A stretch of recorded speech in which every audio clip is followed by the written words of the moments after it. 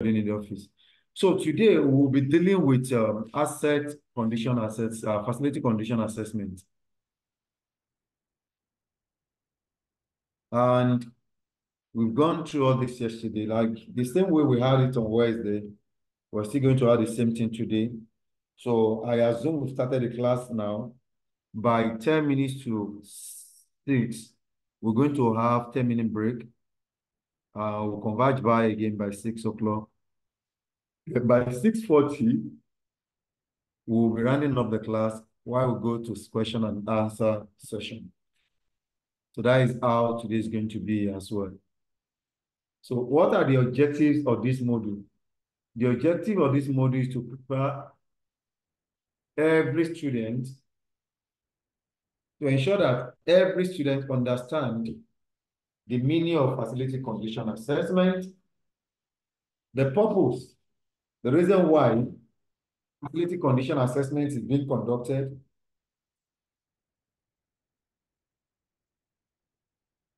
the scope of carrying out facility condition assessment, and the process it takes in doing facility condition assessment. Levels. There are 3 levels of facility condition assessment which we will discuss. Then facility performance evaluation. Performance evaluation and condition assessment are more or less, they almost look alike, but the only difference between the two is that performance evaluation can be done on a weekly basis, can be done on a monthly basis, can be done on a quarterly basis, but condition assessment is once often, majorly when you are taking up a new facility as a facility management company on behalf of a third party. You need to do condition assessment to ascertain what are the conditions of the current asset within that facility. You need to assess the building, foundation structure, the building envelope, the roofing system, your transportation system, which include your walkways, your staircase, your lift, the electrical system, mechanical system, and your HVAC as well. So you need to assess them to know what are their current condition before you're actually going to put your pen on a paper and sign an agreement to start maintaining that facility. Then, how do you design your facility condition assessment format? And what are the tools? What do you need to have before you can carry out condition assessment? So by the end of this module, you should be able to know how to do a facility condition assessment. And these are the 5 areas we shall be dealing with today.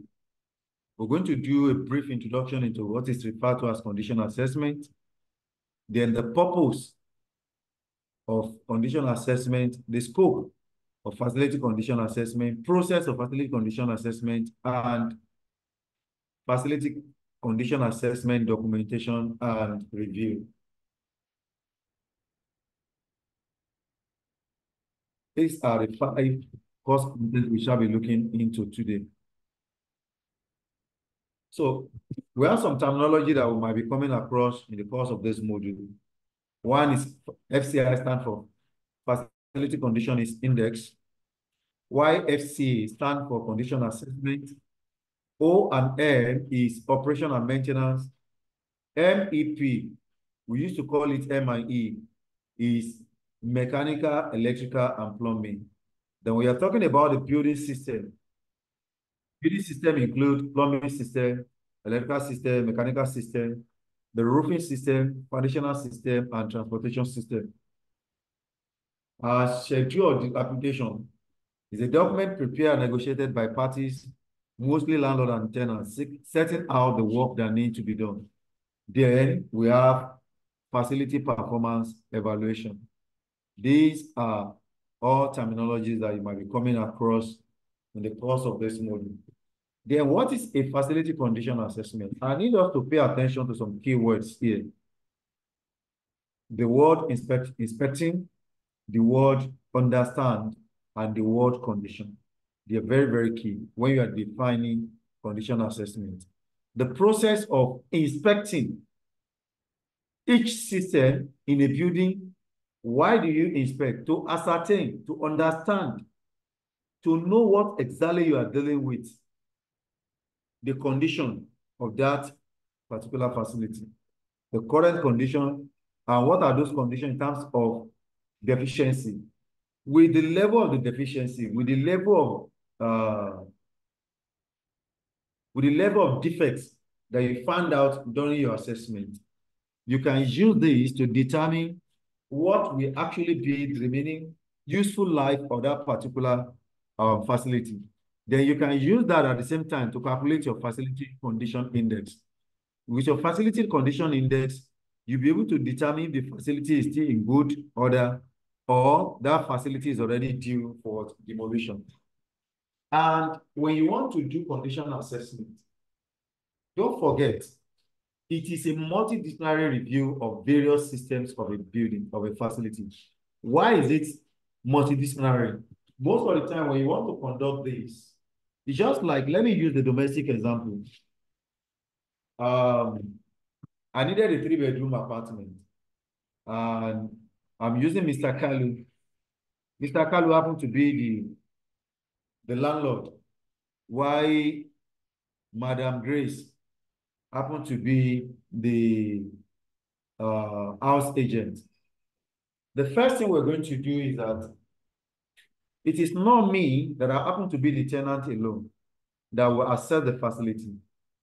It has to be myself, possibly the landlord, and the the house agent.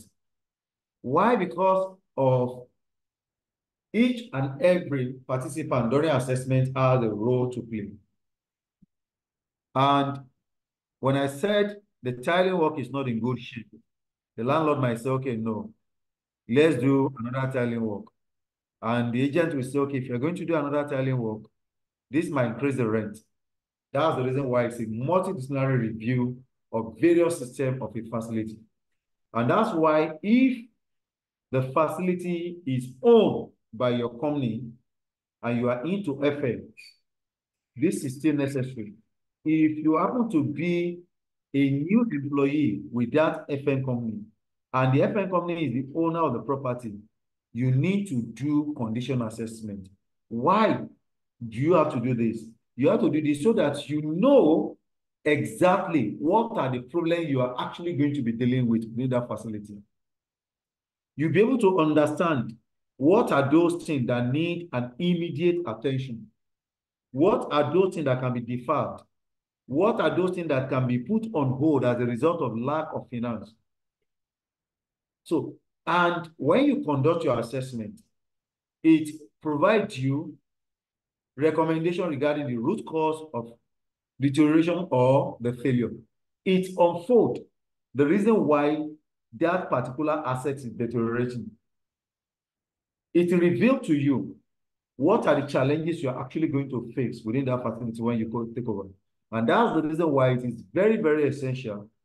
If your company is going to manage a property or a facility on behalf of a client, it is expedient before you allow your company to sign the agreement to first of all carry out an assessment of the entire facility and come up with their report. Give the report to the what? The property owner. Let him decide. Either you are to carry out the repair work while you bill him, or he's going to carry out the repair work with his own engineering team while you take over from there. After you have satisfied that the work done is excellent. Then, when you do your assessment, it also helps you to provide remedial action plan. Because when you do your assessment, you know what are those things that you need to attend to immediately. What are those things that you can what? Repair. What are those things that are actually due for what? Actual replacement. Then it also helps you to produce capital replacement plan. I could remember there was a particular time within our facility that we needed to change all our CFL lights to LED. And then we know that we don't have that capacity, we don't have that financial capacity to change all the CFL lights at the same time. But what we do is that We come out and we started changing them in phase. These are part of what you get when you do your condition assessment. Then it also helps you to determine what are those money you need to like separate or put aside, which is going to help you in supporting your operation and maintenance, which is going to be the money you're going to be spending day in, day out to keep that facility in good condition.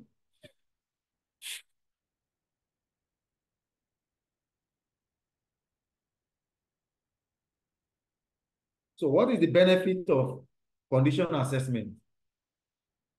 One, you'll be able to determine short-term financial need because by the time you complete your analysis, you do the summary of everything and you assign cost to each of those defects that you observe, that you discover during your assessment. When you assign cost to them, this is actually going to tell you the one that are capitally intensive and the one that you can like plan over a 2-year period of time or over a 5 years period of time. Then competitive need. For instance, most of us that are into real estate, one of the things that determine your KPI is the influx of tenants into that estate. Because in most scenario, as a facility manager in real estate, the number of tenants that occupy that estate determines also your KPI because that is what the estate is actually being built for. The estate is not actually being built to be completely what? Empty. So now, if you now discover that there are people going to estate A, why people are not coming to your estate, you could do your assessment. One of the reasons why people are going to that place could be as a result of the fact that there is excellent security network, or possibly there is always power supply, or possibly the estate is having an aesthetic looking, or possibly there is road access, or possibly proximity to what? Market. So by the time you do your assessment and you discover that, oh, this is the reason why people are moving into this estate rather than my own estate, then this can help you to determine competitively. Then long-term mandates. Long-term mandates are when you do your assessment, you do the summary of everything, you assign costs, and you know that there are some of those costs that are capitally intensive. So you can like plan them against maybe another calendar year, or you do them in phase-wise manner. Then building stewardship.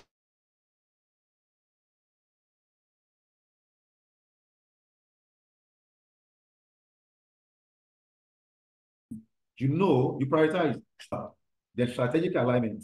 Strategic alignment is whatsoever assessment you do, don't forget, it must be in tune and in line with the entire organization goal. Your assessment and your summary and everything you need to put in place after your assessment must not be outside the strategic goal of the entire organization. And what are the benefits of your facility condition assessment? The condition assessment, with your assessment, you can easily create asset register when you do your condition assessment. Then you're able to prepare engineering description and specification for system and component. For instance, when you assess your lift or you assess your staircase, you discover that the staircase doesn't have handrail. This could be part of your what? Part of your report. That there is a need for handrail. What is going to be the length of the handrail you are going to put in that place? What is going to be the diameter of the pipe you're going to use? What's going to be the diameter of the pipe you are going to use? What are the materials? Do you want to use mild steel or you want to use stainless steel? These are all necessary engineering specifications. Then you identify and record the existing condition of the component. So you assess each of the components within that facility, one after the other. And you pen down the current condition. And maybe there is a leakage on the wall. There is the facade is already giving way. You have a lot of false ceiling. You have a lot of POP ceiling damage. You have floor tiling wall giving ways. These are all things that you itemize during your assessment. And most of the time, the reason why it is multidisciplinary is that at times it could require you to take the support or the service of a structural engineer to help you test for the integrity of the columns and beams within that facility. It could require you to take the service of an architect to help you redesign and give the estate a facelift. It could require you at times to take the support of an electrical engineer or an M&P expert who will help you to assess the transformer within that facility and tell you the condition of that transformer, if that transformer can still be reused or that transformer stands for an outright replacement. It could require you to take the service support of generator expert who will assess the generator, deep assessment, tell you their findings, and give you their recommendation. And that's why it is always a multidisciplinary. And at times, if you want to conduct it on your own without taking the support of an external service provider, it could be you, yourself, your supervisors, your plumber, your electrical guy, your mechanical guy, all of you, your air conditioning guy, all this team together alongside with you will carry out the assessment and everybody will come up with their report. The report is being submitted to you as a facility manager. You summarize the report, you assign cost to it. After assigning cost, you can now prioritize which one is actually what you can defer now and which one do you need to like attend to, which is very, very urgent. Then to determine the remaining useful life of the component, you can decide, oh, let's just use this one this year. By next year, when we're doing budgeting, we're going to plan the replacement of that to prepare cost estimate related to maintenance and repair, reliability, or renewal of the system. So when you do your assessment and you come up with your summary, you can now send your what vendors out to those locations to give you quotation, repair quotation, replacement quotation for those items. So you can now prepare an estimated cost, what will take you to do the overall painting of the entire facility, what will be the cost of replacing the entire pavement within that facility, what will be the cost of replacing the entire interlocking within that facility, and what will be the cost of repairing the 200 kVA, the 500 kVA generator that you have in there, and what will be the cost of outright replacement. Then to prioritize the components for repair and maintenance and or renewal. Then when you summarize, when you do the summary of your assessment, you'll be able to know which one do you need to attend to urgently, that you know that you have the financial capacity to tackle. And the one that you don't have the financial capacity, can you defer them? Can you delay them? Or can you ask an external vendor to come around, take over, repair it, maintain it while you pay them on an instrumentally, possibly on a monthly basis, probably on a quarterly basis. Then to compare the cost of system and component remedial versus the cost of facility replacement. With that, you have the cost of repair at hand. And you can also take the cost of what? Outright replacement. You know, I said it on Wednesday when we were doing asset management. You compare. If the cost of replacement is almost equivalent to the cost of repair, it is of economic importance for you to go ahead and do an outright replacement instead of spending money and eventually you still have to like replace. So what are the elements? What are those things that you assess when you do your condition assessment? The building interior, and what do you find in the building interior? The interior walls, suspended ceiling, your POP, your pendant lights, your plumbing network, your furniture fittings, your floor tiles, your air condition. Then the site, civil site development and amenity like your pavement, your entrance, your transportation system, your walkways, staircase, lifts, document review, you have your drawings to review. And don't forget, I told us on Wednesday that there is a clear difference between as-built drawing and engineering drawing. You get the engineering drawing, that is what the architect will give you that you are going to use during the project period. Then the as-built drawing comes after the completion of the project. And that is the only drawing that will tell you that there has been an amendment on the beam, on the column, on the plumbing network, on the electrical network, which is different from what the engineering drawing is saying. So you only use the as-built drawing to do operation and maintenance within a facility, not the engineering drawing. Then you assess your fire protection and life safety regulation as well. Your mechanical equipment like your extractor fan, if you have any, your wall-mounted extractor fan, then your plumbing network, your WC, the plumbing fittings and everything. You check everything one at a time. Then the structure. This is talking about the foundational structure.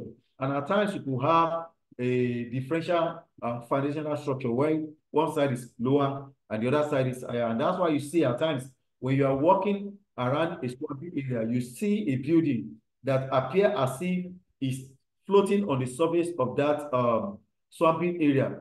Give it like a year plus, you discover that the building has started sinking up to the window level.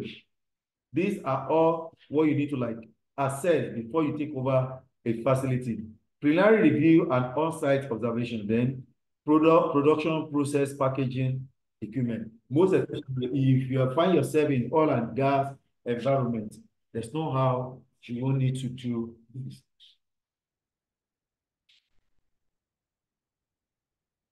So what are the strategic and financial benefits of facility condition assessment? One, it helps you to improve facility data. So you have a detailed information at your disposal. So at any time, if anybody asks you, why do you want to change this pumping machine? You can easily tell the person, well, this is the picture of the pumping machine. This is looking deteriorated already. And the last time we operated it, we discovered that the temperature is excessive. So you have justifiable information at your hand to defend your expenditure. Then it also defines facility problem. With this, with your assessment, you can have the entire facility problem in your what? At the tip of your finger. So even when they wake you up in the midnight, you can tell them these are the challenges we're facing within that facility. Then it also helps you to gather defensible data for justifying what? Capital expenditure. Most especially when you require for attract replacement. And somebody asks you why.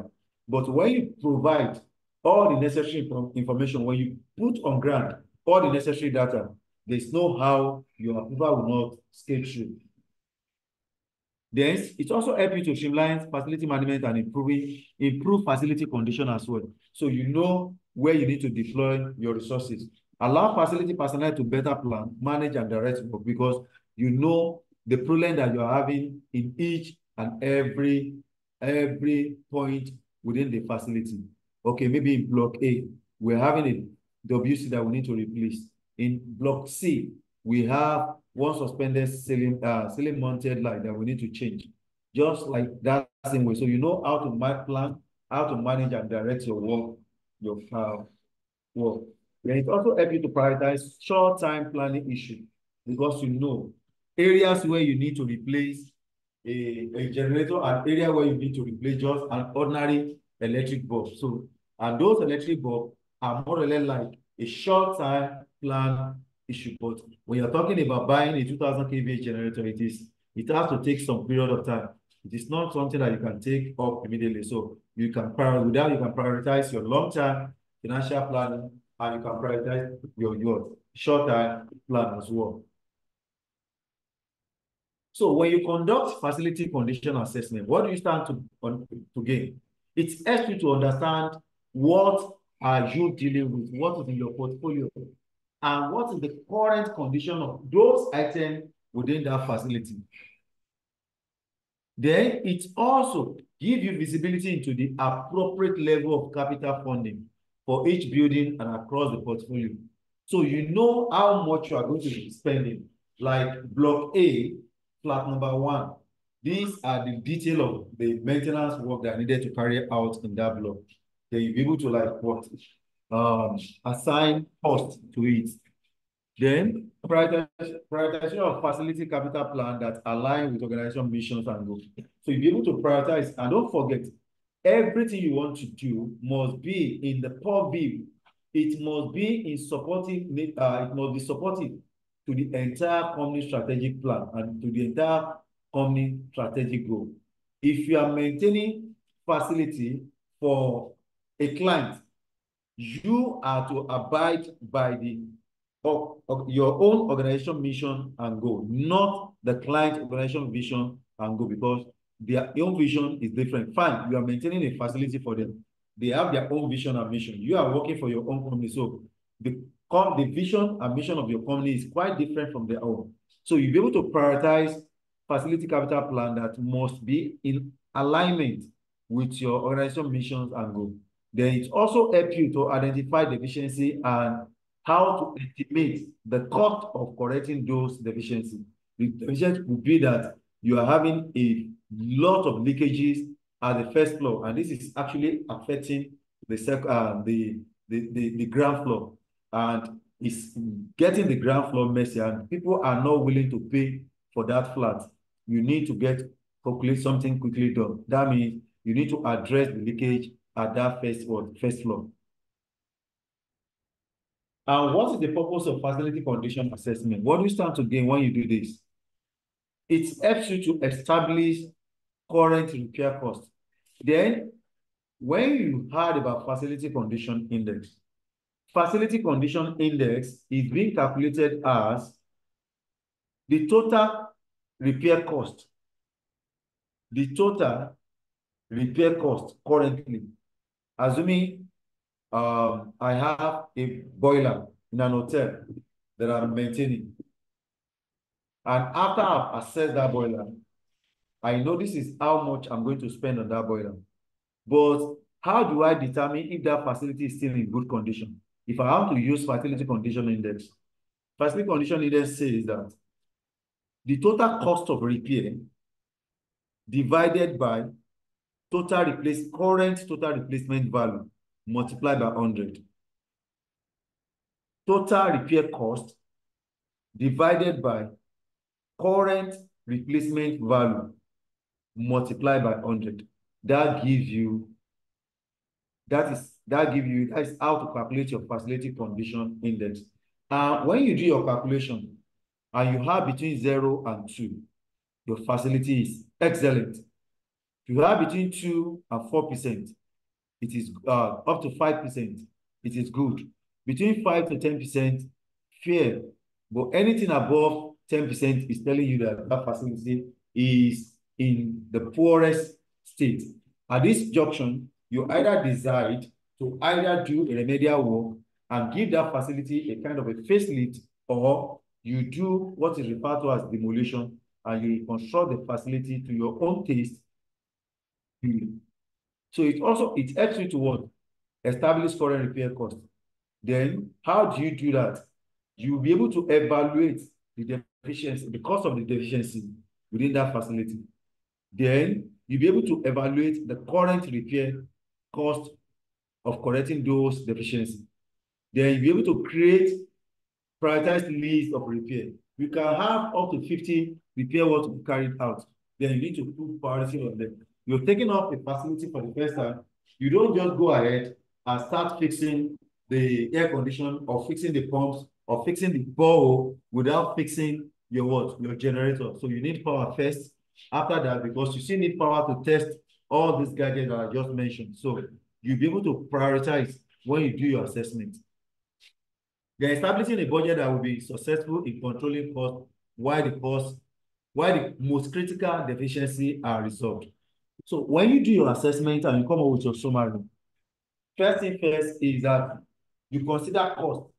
What are those things that you know you can afford now? Those are the first ones that you key into and you get them done. Then those other ones you can define them, maybe like in the next 2 months, in the next 3 months, in the next 1 year, you're going to like attend to them. Then it also helps you to forecast the future costs. Just like, let me take a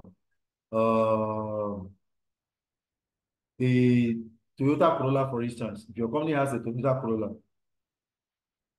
if the Toyota Corolla engine lasted you for 4 years before you start thinking about replacing the engine, you know that when you bought the Corolla, going by Nigerian factor, when you bought the Corolla engine was still around 250,000 naira. But now, when you are replacing the engine, you bought the engine at 450,000 naira. You can use that percentage to calculate and determine that, okay, in the next 4 years again, if I'm going to change this car engine, this is the expected amount that the engine might cost me. So it helps you to forecast the future cost. Then by understanding future deficiencies, just as important as calculating the building current condition. Forecast cost by breaking down a building into individual components. How do you do this? When you break up a building into individual components, You have a block of flats, and within that block, you have six three-bedroom flats. So you can take each of those blocks one after the other. The first floor, the ground floor has two flats. First floor has two flats. The second floor has two flats. You can say block one, flat one. Then within that flat, what are those things you're going to do? You check the toilet separately, bedroom separately, wardrobe. You check every item separately. So you can now say, okay, for bedroom, I am spending 10,000 naira. For toilet, I have just only flexible to replace. I'm spending just only 5,000 naira. For the kitchen, I'm spending 1 million naira because I have to replace the marble top, I have to do floor tiling work, I have to replace the suspended ceiling. I'm spending 1 million naira. Then for the living room, I'm spending 10 million naira because I need to change the entire floor, do a fresh POP, then um, change the lighting, chandeliers. I have to change the floor tiles, and I have to change all the electrical fittings within that place. So this is then at the end of the day, you summarize how much are you going to spend in the bedroom, how much is toilet, how much is kitchen, how much is. So you can summarize everything and come up with a single complete sum of what's going to take you to get everything within that facility done. So that is how you break your what? You break your building into individual components. Then establish both short and long-term budget by estimating the life of the building system, calculating the forecast cost based on their representative portion of the building's total replacement value. So when the replacement, after you have done this, you need to still calculate, okay, if I have to replace this facility, how much will it cost me? But when you discover that the cost of revamp or rebuild or facelift is far, far cheaper than the cost of replacement, why not? You can go ahead and do a kind of what? Remedial work, give the building a facelift. And that's why you see, you walk up to some estate, you discover that the whole entire estate is not yet fully occupied. What most real estate agent does is that they take they try as much as possible to complete like 10 building or 10 block of flats. After they have completed them, they rent them out. The money they recoup from that renter, they use it to like continue the project work. So it also helps you to maintain building data. By forecast, you're able to what? Forecast, determine the current and historical data from previous what? Assessment. That is if resource assessment is Mr. Yovami, you need to check your internet because I want to believe everybody can hear me clear and loud. Please kindly confirm if you can hear me very well because somebody said my audio Very, is very. very Very clearly. clear. Okay. Very clear. Mr. Yovami, I need to Clear, check clear, your clear, internet. clear. Yes, we Then can hear you. okay, very good. Include a current set of typical deficiency and the best correction for them. Use of cost model life cycle analysis to assign the life expectancy for all building systems. Don't forget I've already explained to us what a life cycle is. What is the life cycle cost? The cost you incur during the installation and commissioning, operation and maintenance, disposal, decommissioning of an asset. That is the life cycle. So when you use cost model life cycle analysis to assign life expectancy for an asset, that means that, okay, this asset has been commissioned. This estate was built in so period. And this estate is expected, building are expected to last for maybe 100 years. And from the date of commissioning, this building has spent is over 80 years. So you can easily forecast, you can easily predict that in the next 10 to 20 years, this building will give way. So you can, with that, you can start making your what? Your capital plan on how to either how to get the building, giving a facelift or demolish the building and reconstruct freshly. Then the other aspect you gain is that it helps you to plan energy efficient system. And that's why you see, at time when you conduct your assessment, possibly you could discover that the roofing sheet that you are having on the roof are completely the olden days roofing sheet. Here with your assessment, you can go green. Now we have roofing sheet that can last you for hundreds of years without having an issue. We have the corrugated roof. We have the we have it in series, several numbers of sizes. You have 0.5, 0.45, 0.75, 1 mm thickness. We have a lot. Then you can decide, okay, sorry, since this building has been on complete national grid, why can't we go on solar and solarize the whole entire building? Or you can decide, if you happen to be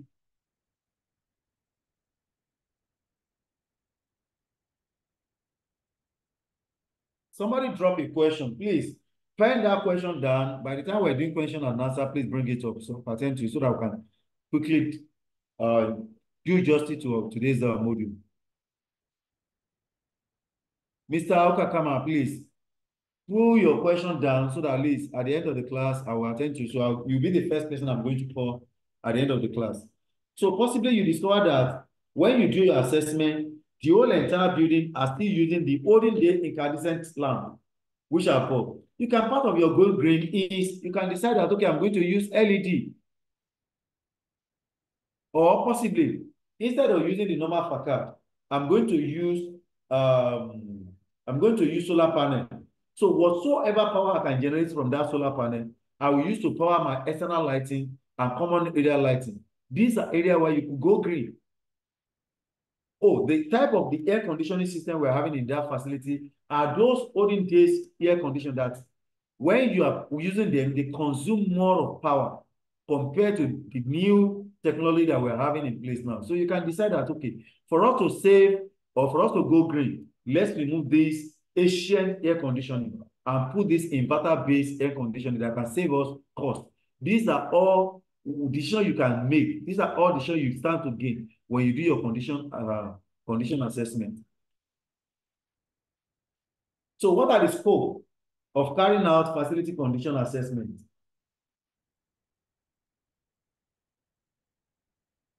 One thing is that when you are doing your inspection, software will not go to the site to go and do inspection for you. You need to appear physical. You need to be there physically yourself. One, you do inspection to observe the general site improvement and condition of all major building systems.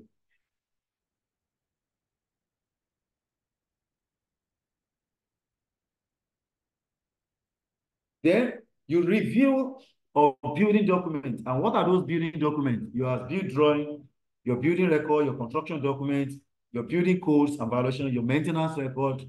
These are all what can help you when you are doing your condition assessment. And I try as much as possible to advise my facility professional colleagues that try as much as possible, even if it's just only one single pamphlet that you found in any equipment that you bought after installation, please don't throw it away. Get a file, an ARC file, perforate it and put all those manuals there. Those manuals will be very useful because you could, even from those manuals, draw up your preventive maintenance, your predictive maintenance, and your reliability center maintenance for your equipment. But most of the time, once we upgrade our asset from the equipment, we throw those manuals away. And don't let us always allow this assertion to come to pass that the best way to hide anything for a black man is to put it in pen and paper. Don't throw your equipment manuals away. Get a file them. And once in a while, you could refer to them for a vital information as time goes on, because most of the time, those manuals contain your warranty status. They have the equipment spare part number. How many months of warranty do you have on that particular spare part? Let's take cognizance of this, please. It's very, very key. Then production of detail or list of schedule of adaptation. The schedule of adaptation is more like when, like all this banking, all these banks, when you lease out your property to them, part of what is going to be to form part of the schedule of adaptation is that they are going to actually alter the interior structure of that building. But in your schedule of adaptation, you are going to itemize it that that structure must be returned back to its original shape after the expiration of the lease period. But most of the time, some banks convert it, they monetize it, so that by the time they are going, they pay you any amount of money that you guys agreed on that will be enough, sufficient enough to return this building back to its original shape. Then part of the schedule of dilapidation is that you need to rent an apartment. And when you get to that apartment, you discover that you don't like the color of the tiling room. You can tell the landlord, sir, I don't like the color of these tiles. For me to take this building, I need these tiles replaced. The landlord will say, okay, fine. I can agree. It's going to be an agreement between you and either the lessor or the lessor. It's going to be an agreement. And the agreement is that, okay, I am going to change the tiles, but that is going to increase your rent. This is the percentage that this is going to add to your rent. Oh, sorry, this is the percentage I'm going to pay. Or the landlord can say, okay, go ahead, get the tax replaced and remove that cost as part out of your next rental cost. These are details of what you see in what is called the schedule of dilapidation. A schedule of dilapidation is a description of any defect present in the building. For new projects, you often refer to this as snag list. And until when the contractor completed the snag list, his 15% retention is not being released to him. It's a list. It lists the problem with the maintenance of a building. A schedule of dilapidation is prepared after the completion of a condition survey. After you have done your survey, you can now get this. The water heater is leaking and it needs to be done. The roof is leaking. Like what somebody was jokingly said, the best time to rent house in Lagos is during the rainy season, so that you know if you're actually going to need a cano or you need a what? A water bed.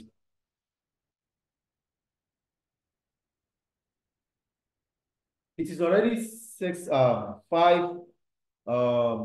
53. So let's quickly observe a 10-minute break. Hello. Yeah, well, welcome. Hello. Hello. Welcome. You're welcome back from the short break. Thank you. So the last thing we discussed before we went on the break is the schedule of dilapidation and developing costs of remedial work. So when you do that, an estimation of the cost to already backlog the deferred maintenance. Because when you do your assessment, you may discover that there are a lot of maintenance activity that ought to have been carried out within that facility, which are not.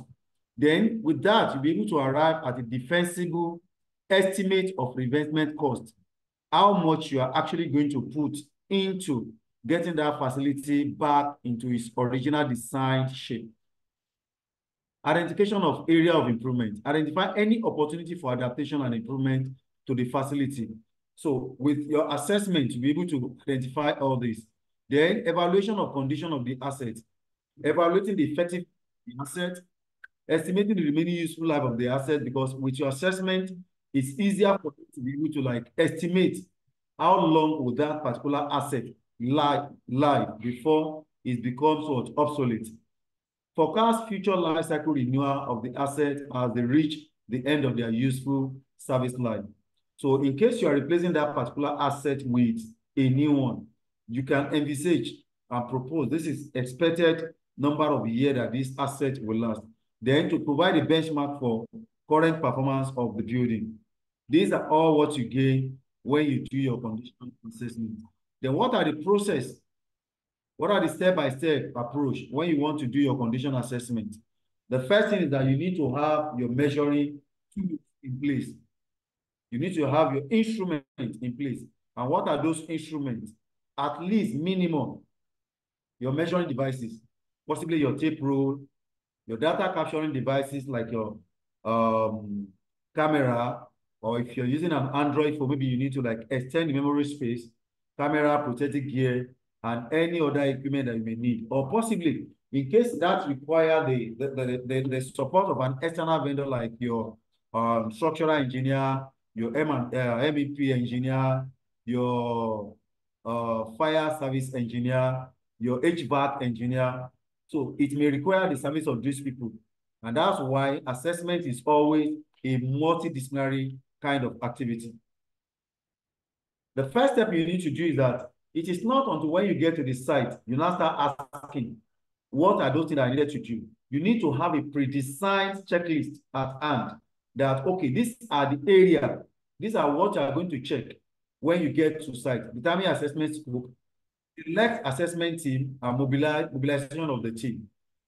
Do you need an external third-party service provider to join your team, or you are actually carrying this out with only your team alone? Plan, inspection, and arrange site access.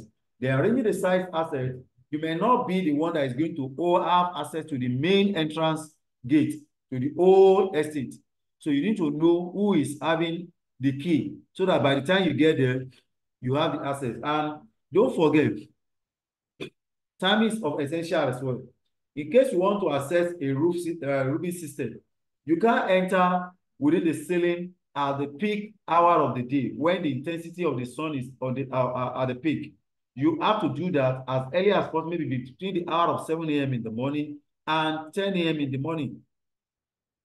So do you need necessary approval to get this done?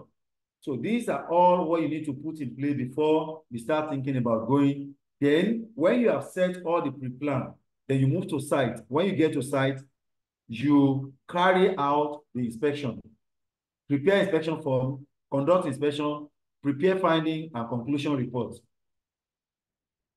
And what are the collection data technique? User survey, interview, document review, satisfaction survey, and survey questionnaire. You can send questionnaires out for people to fill that questionnaire. And when you collate that questionnaire, you sit with it, summarize everything, and come with your what? With your necessary information that you are going to use to defend your data. Or you can interview some of the facility staff who have been operating the facility before, or some of the contractors who participated in the construction of that facility. Destructive testing on the asset. There are two types of testing you can do. You can do non-destructive and you can do destructive testing. Destructive is when you, for instance, let me use a domestic example. You take a tire to a vulcanizer and you ask the vulcanizer to keep injecting pressure into the tire. The exact pressure that the vulcanizer injected and it destroyed the tire, that is the maximum, the maximum air pressure that tire can take. So when you do destructive testing, that means that is telling you it will give you the maximum. And that's the reason why you see in most buildings, they will tell you the maximum load capacity you can put on that building. They tell you the maximum number of high rise that you can go, the number of floor you can go. You can't go more than 3 floors. You can't go more than what? 4 floors. And they will tell you with engineering terms that if this go beyond this, it's going to destroy the entire building. And they can actually tell you that this building cannot use more than 10 horsepower impeller pump to take water to the 10th floor. And if you do more than that, it's going to cause a lot of leakages. These are part of what you can do. Condition monitoring, selection of appropriate reinvestment formula for calculation of maintenance and budget. These are all what you stand to gain when you do your condition assessment. And when you have done your assessment, you have to summarize all the information you gather so far. When you summarize, then you evaluate your inspection, prepare summary of the report, compile your data, and send your vendors out to go and assess the job and give you quotation. When they send the quotation, assign cost to each of those items that you have already itemized, and you have the total cost of how much you are going to spend within the whole facility. When you are presenting your finding to the management, you communicate your finding, you select final report, design presentation, gain support from the management. It is until when management give an approval to your presentation, that is when you can now execute and carry out all your remedial or replacement on your assessment. If you don't have the management approval, there's no any repair work or remedial work that you can carry out. Then you now put the assessment to work. That is after you have gained management approval. So this is a sample of facility condition assessment checklist. This checklist is looking at the entire facility in system-wise manner. You can see you have electrical system, you have security and safety system. You can see you have mechanical system, you have power system, building fabrics, and other systems. Then this is another type. And this is looking at this one breaks the whole facility into component-wise. And that's why you see the account office. What is the challenge in the account office? Electrical system. And what is the description of the asset? Ceiling mounted fitting. What is the condition of the asset? condition is still fair. What is the description of the defect? Broken fitting cover. Then, what is the scale of the condition in terms of minor and major? Is a minor. Their recommendation, replace the fitting cover. Then you can now put, if you want to design your own, you can now put another column here and assign that one as what? Cost. Or add another one to it as date on which the repair was carried out. So there is no any word standard format when it comes to facility condition assessment checklist. You can design your own in line with what is the assessment you want to carry out. I think that is a sample with Barakat, please. You can liaise with Barakat. She's going to actually share the sample with you. So what are the level of carrying out condition assessment? We have the drive-by, we have the drive-through, and you have the crawl-through. Let me also give another example so that we can understand this very well. If you're coming all the way from Obalende, you already have it in mind that you need to buy a used Nigerian car. And you are coming from Obalende, getting towards Adekunle area in Yaba, you see one car that is being displayed by the road. And that is the exact model of the car that you wanted to buy. And you see the phone number of the seller. You call the seller and you ask for the price, you pay, and you buy the car. The second one is the drive-through. You park your car, you walk around the car, you call the seller, you negotiate, you procure the car. The third one is crawl-through. You park your car, you assess the interior, the exterior of the car, you collected the car, you started the car, you drove the car by a kilometer, drove back, applied brake, and check everything, you negotiate and you pay. The three of them are means of assessment, but it's just only that one is more detailed than the other. When you do drive-by, it's a high-level review that focuses primarily on the system level, with less detail applied to condition of the individual asset or component within that facility. It's also a method of collecting data by approaching the facility at the system level. And that's why you see here, this is an example of a drive-by, because it's saying the facility at a system level. Then you have the walkthrough assessment. It's a colloquial expression of the mid-range, just like a mid between what? The drive-by and the crawl-through. You also use the walkthrough to collate your what? Data at the same time. But the best among them, and I can give you a detailed data and detailed information, is the crawl-through. It is a rigorous assessment of the asset that is carried out as a component level assessment or bottom-up assessment, because you take each of the components one after the other, you assign cost to them, bring them together in collective form, and in the totality of the whole facility. The assessment team spend more time on the field of observation. Then the difference between the crawl-through and the crawl-through assessment advantage and disadvantage. The advantage stands as detailed information can be pulled out when you do the assessment. Then you have at your disposal actionable data. But the only other side of it is that it is very, very expensive, because at times it will require you to get a third party to participate in the assessment. And the company might not be having the money to spend in order to carry out that kind of assessment as at that time. Then it is time consuming, and most of the time, often, it may not be necessary on some assets, not all assets. Then facility performance evaluation. You know, initially when we started, I told us that performance evaluation and condition assessment almost look alike, but condition assessment is something that you check possibly before you take over a facility or before you rent an apartment. But performance evaluation is more or less like you are evaluating the performance of the entire facility. And why do you do this? The reason why you do this is you want to know area where you're having gaps, just like gap analysis, where you're having gap. The area where you actually needed improvement. The area where you have leakages. Where are those areas where there are leakages that you need to block those leakages? Where are those areas that you need improvement in order to make sure that you gain an influx of tenants into the facility. Then you can do it externally and you can do it internally. You can do it externally to compare your facility with industrial practice, and that is called benchmarking. But when you do it internally, it's called gap analysis. You want to analyze to see gaps. The gap will be in your work management structure. The gap will be in your lead KPIs. The gap will be in your leading metrics. The gap will be in your maintenance work management processes. The gap will be in your procurement processes. So this could be affecting the performance of the entire facility. And that's the reason why you do performance evaluation.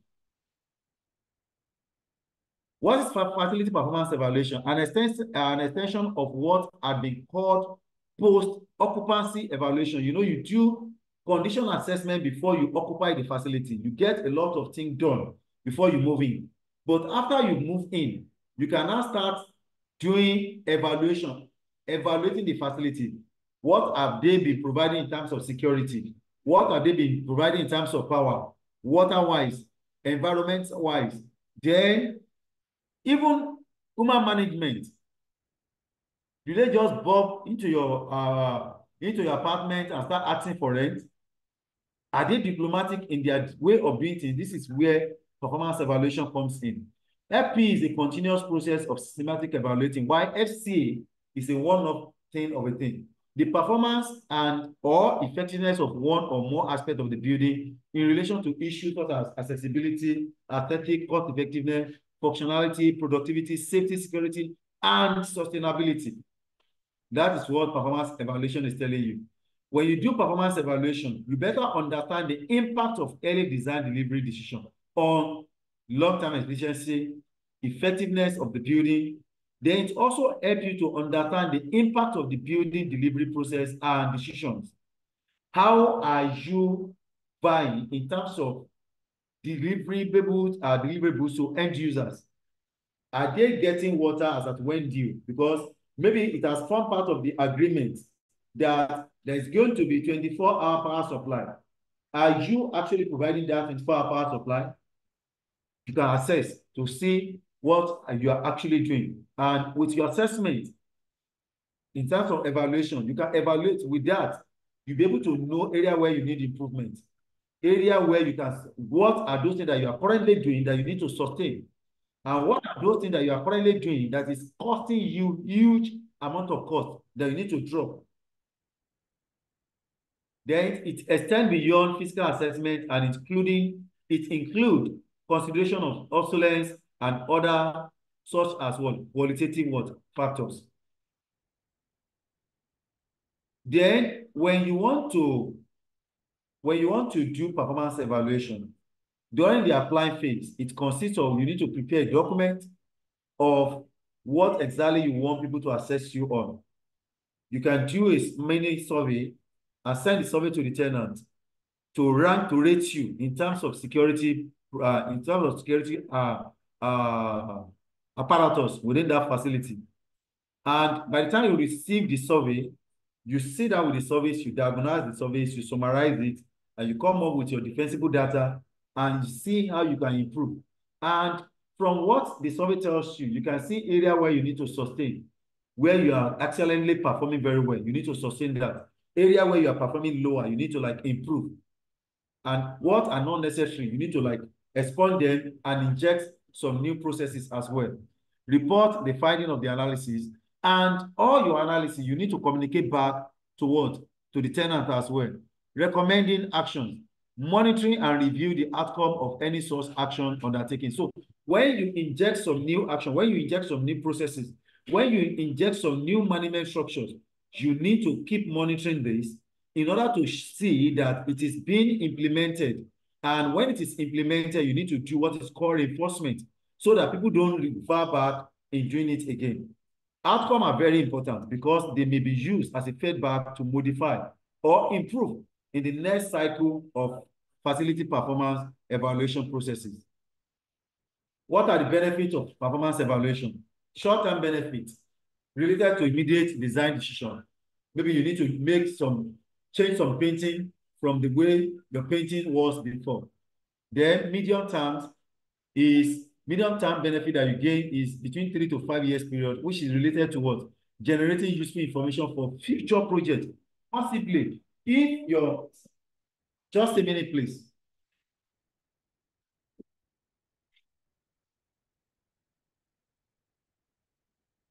If your facility management company, you are into project as well, you could do your performance evaluation on one of the facilities you already have that is existing, and try as much as possible not to repeat some of the mistakes that you are currently battling with in that facility in the current project that is ongoing, or possibly some of those things that you have done in the current facility that is of excellent importance, that is very good, you can sustain them and make sure you replicate the same thing in the current project that is ongoing.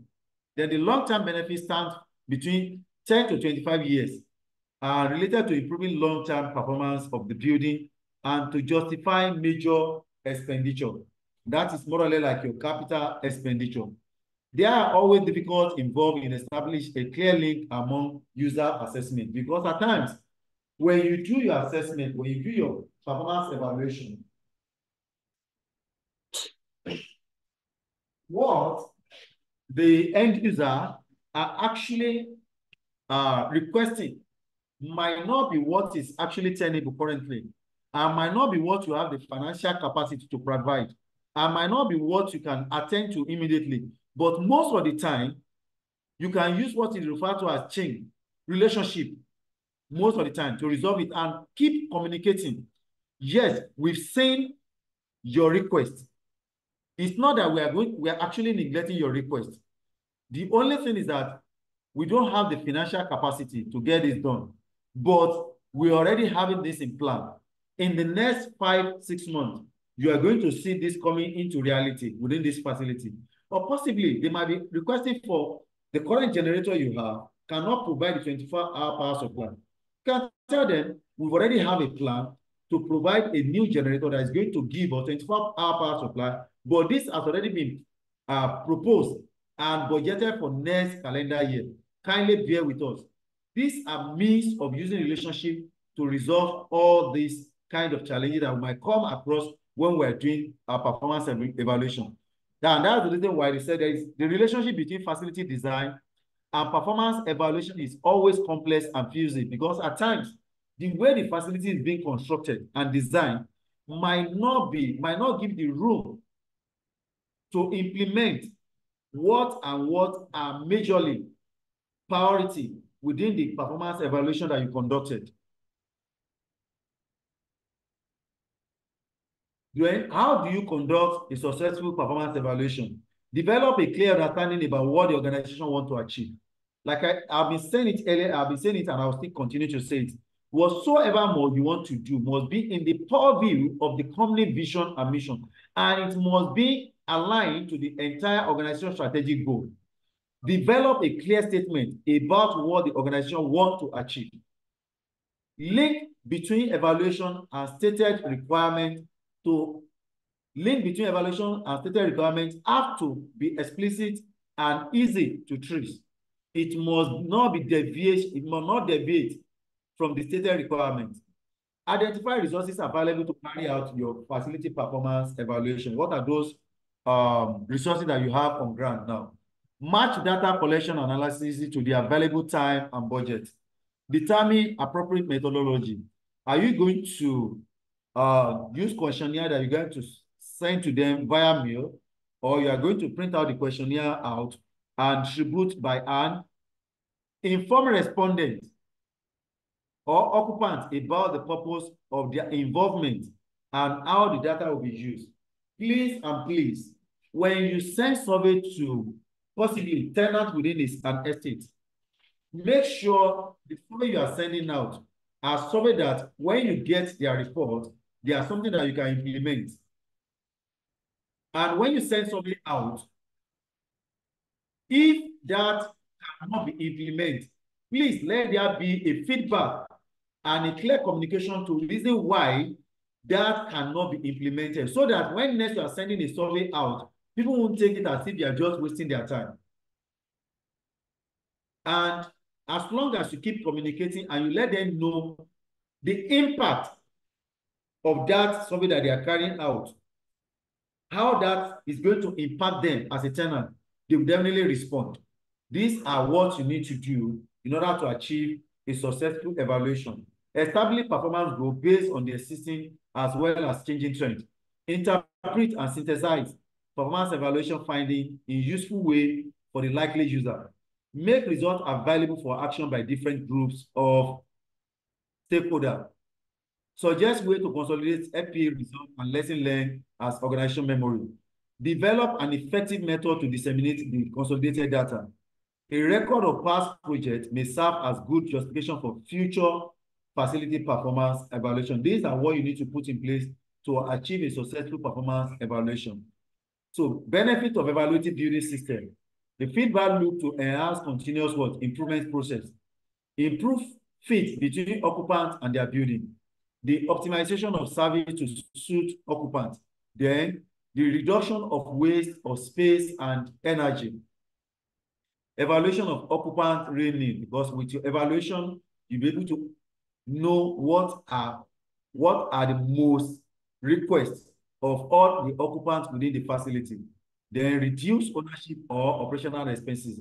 And last, it improves competitive advantage in the marketplace, because somebody will tell you that some of my friends are living in a Lafarge estate, and me, I'm even having the plan to go to that Lafarge estate because they have good road network there, they have good security. This is telling you that they are actually comparing in the marketplace of estate. They're already comparing you with another estate who has edge ahead of you. And they're already telling you the reason why that particular estate has an edge ahead of you. And they're already offering to you, open your eyes to what you needed to do, what you needed to put in place to retain the current tenant and to ensure that to also gain in more tenants coming into that facility. And don't forget, the more influx of tenants, the more increase in rent.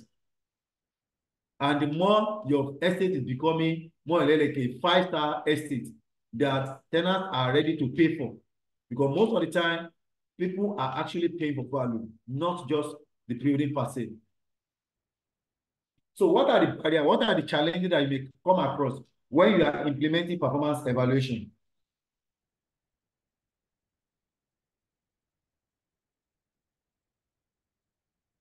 Fragmented incentive and benefits within the procurement and operation processes. Lack of agreed and reliable indicator, because what you have on ground and what the occupant or the end users are requesting are not in synergy. But at times, you use relationship to make sure you realign them. Potential liability for owner.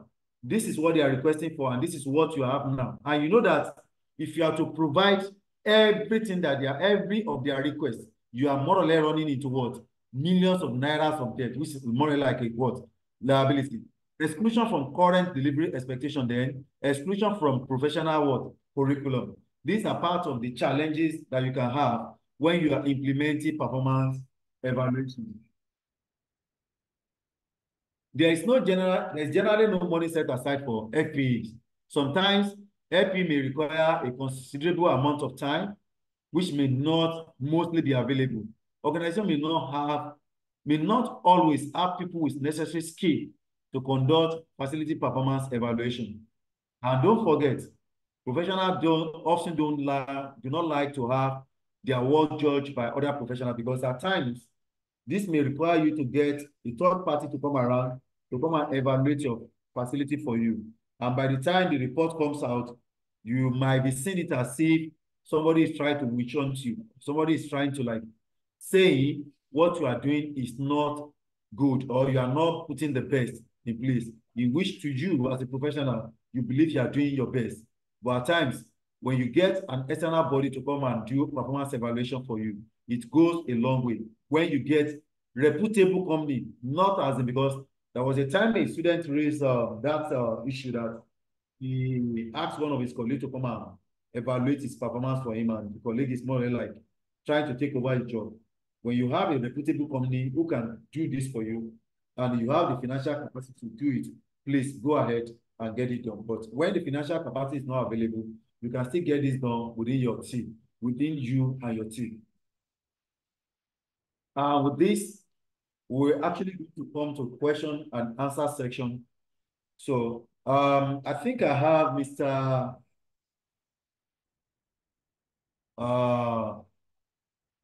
Let me check. Kukama the other time. You, Mr. Kukama, you have pronounced that name very well. Please pardon me. You raised the question the other time. I think it's time for you to answer. Ask your question now. Ukakama, okay. Ukamaka. Mr. Ukamaka, please go ahead with your question. Let me first attend to you before others. So please use the raising up icon to raise up your hand if you have any question to ask, please. Mr. Ukamaka.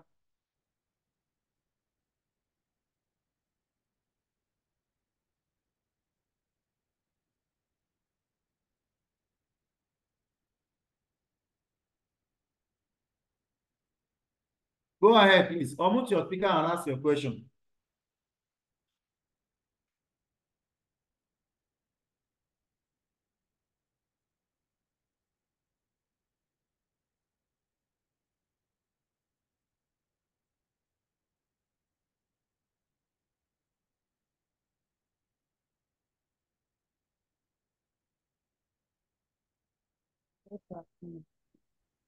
Hello? Hello, ma'am. Go ahead, ma'am. Can you hear me? I can hear you, ma'am. You mentioned cost of life cycle of facility. I don't understand. How do you calculate? Okay.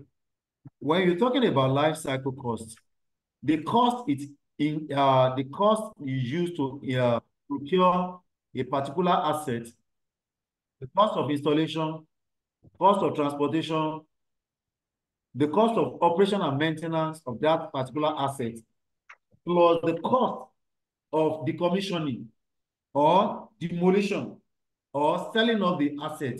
That is the total life cycle cost of that particular asset.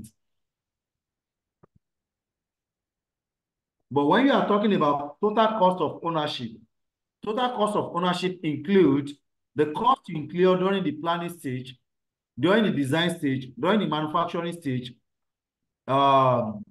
installation and commissioning, operation and maintenance, decommissioning, salvage, and disposal of an asset. That is the total cost of ownership of an asset. I hope you get it right, ma'am. Okay, thank you, sir. Okay. You're much welcome, ma'am. Okay, questions, please. But let's just try to ensure that the question we are going to ask is not among those questions in the exercise. Those ones are for you to answer and submit as an assignment.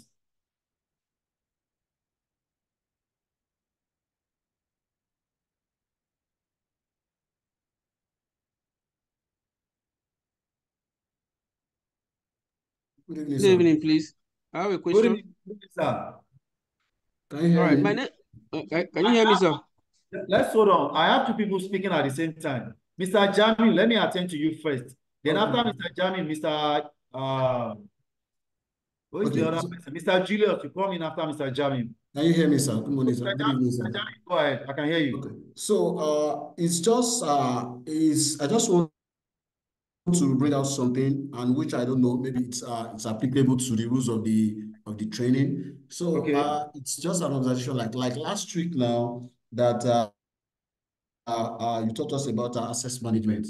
So Okay. I want to bring out something like, is it possible that on every class, like Okay. access management now, if there is need, if there is like 2 weeks ago, thanks to Max-Migold, 2 weeks ago, I was finding it difficult to get some vendors, but by the time I, place my request on the platform, they have been able to give me one or two people, which I'm working with presently. So I don't mind.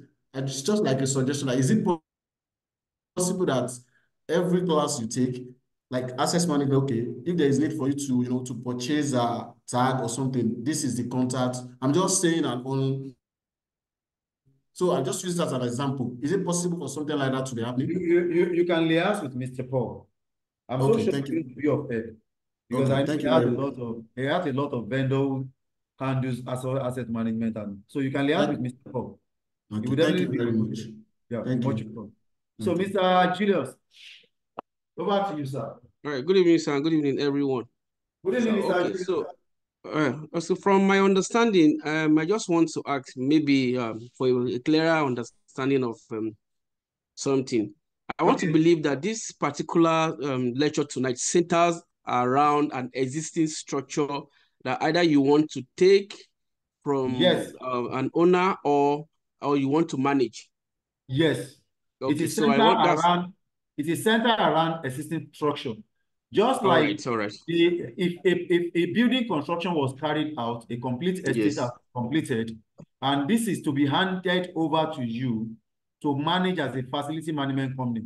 The first and foremost, despite the fact that the building is still new, you need to conduct a condition assessment so that you know Mm. exactly what is the current that the estate is still new doesn't mean the estate will not have a challenge.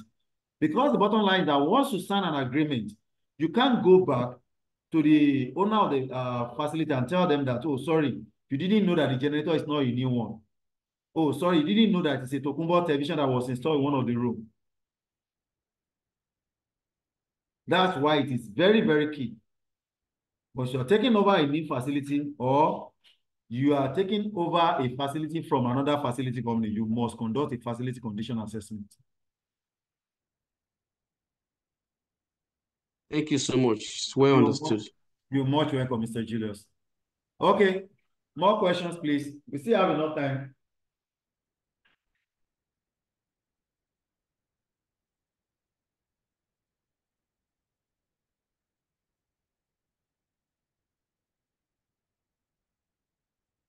Okay, Madam Grace, go ahead, please. Good evening, sir. Good evening, Madam Grace. Well done for today's lecture. Well done, sir. Thank you very much. I wanted to ask, for the asset register, can we get a template? Is it possible for people like us that have not created anything in that regard? Okay, you can discuss with Barakat. Barakat will help you. I think there is one that has already been designed. Okay. And I think that will still serve as a pilot for you to do yours in where you are working currently. Because if you are working in oil and gas environment, your asset register will be different from somebody who is working in the real estate. Likewise, your asset register will be different from somebody who is working in an aviation industry. But you are all facility manager. Thank you so much, sir. You're most welcome. Okay, Mr. Mike Okoro. Yes, good evening, sir. Good evening, class. Good evening, Mr. Mike. Thank you, sir, for another wonderful session. Sir, Thank you my very much. question is as regard how facility condition assessment helps to forecast the cost of asset replacement. So I'm not really clear about this. So, for example, will this be able to give one an estimated cost of the asset, or is that? Okay. Let's take for an example. You need to rent an office apartment, and the tenant has already told you that everything you needed is provided for within that office. And by the time you got there, you discover that the air conditioning is not working when you do your assessment. And the landlord said, okay, go ahead and get the air conditioning repaired. And you call one of your vendors to go and assess the air conditioning. And the vendor came back to tell you that the outdoor fan is bad, you need to replace, the compressor is bad, you need to replace, the indoor fan is bad. And by the time you calculate, the cost of new air conditioning is around 240,000 naira. I'm just using that as an example.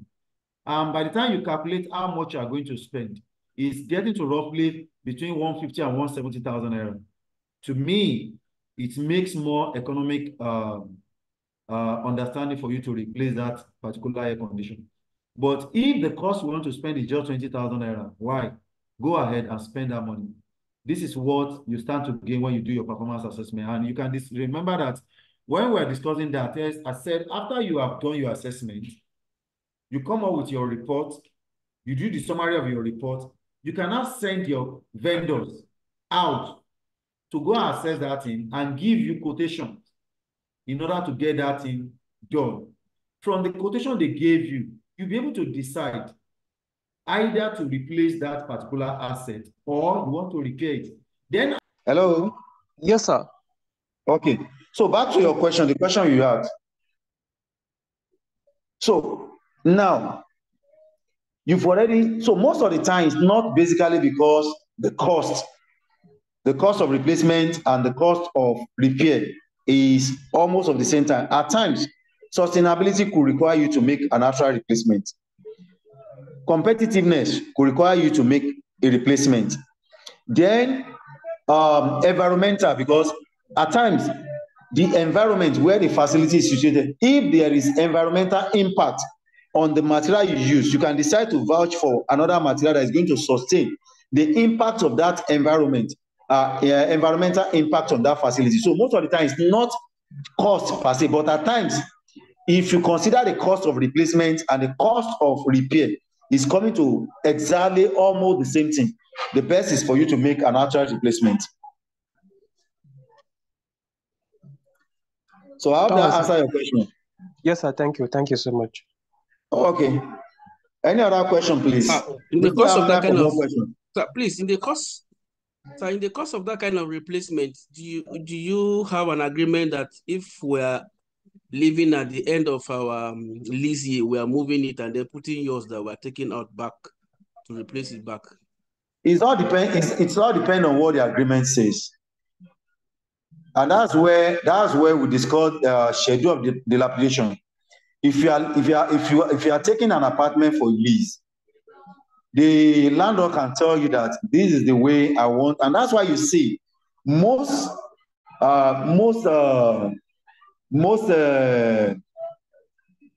offices now, if you check during the design stage, they are more or less like completely open office. Most builder, when they construct a building for office apartment, they make it to be open. So when you come to take over that particular space, you use all these pallet form, all this your perspex glass and everything to demarcate your office, so that anytime, any day you want to leave, it is easier for you to remove all those things and leave the entire complete floor the way it was when you come in.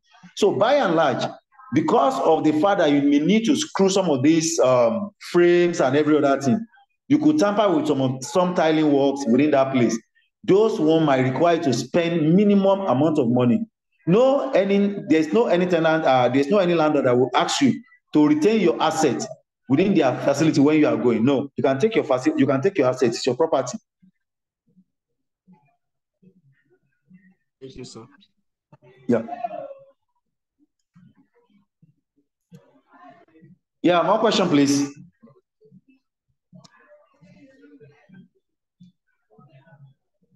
Okay, Mike, you still having your hand on. Yes, sir. So it's regard the last statement you made that no landlord will ask you to retain your property that it belongs to you. You can always take it. So you also emphasize that it also depends on the contract agreement.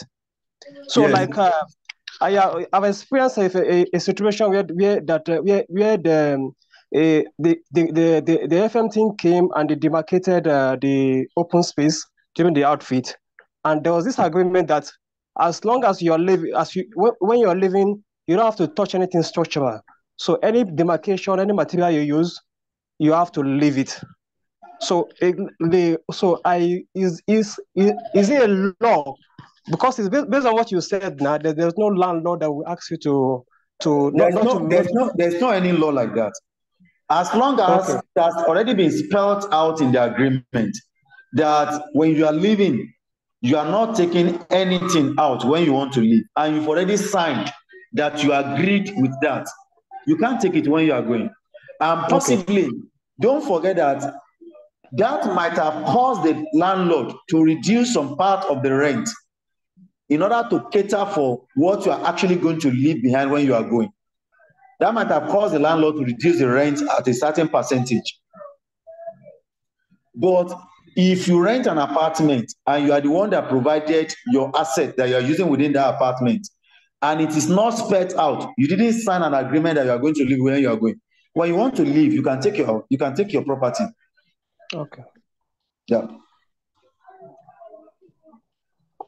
Thank you, sir. You're much welcome. So, more question, please.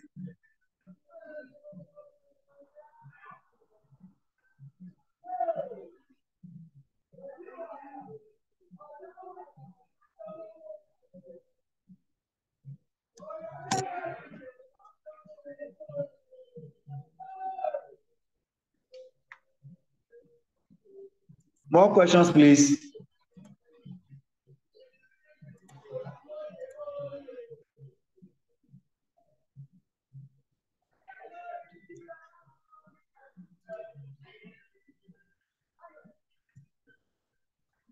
We still have like 10 minutes to go, so we can still attend to some beautiful questions, please.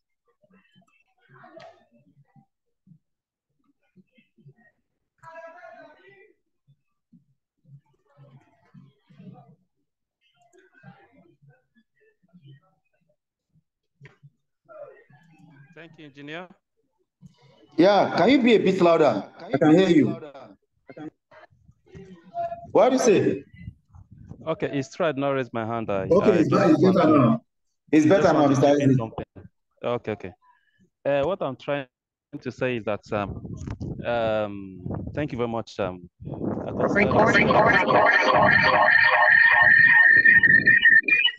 Mr. Isaac. Where's the noise is coming from? Go ahead, sir. Okay. Oh, okay. I so much like this topic. It's very rich and is very nice for us to apply it. Things like when someone wants to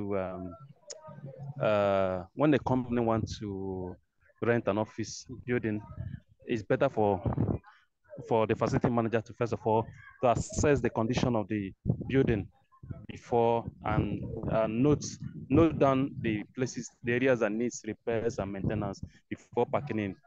So that's a very nice one. But I would like what's her name? My name is Engineer. No, the training manager has instructed her, for her to help us with the sample of such a plan. As a condition, facility condition assessment format. Yes. Okay, Barakat will definitely do that. Oh, okay. Thank you, Paul. That would be very nice. She will definitely do that. Yeah. So I think that is the worst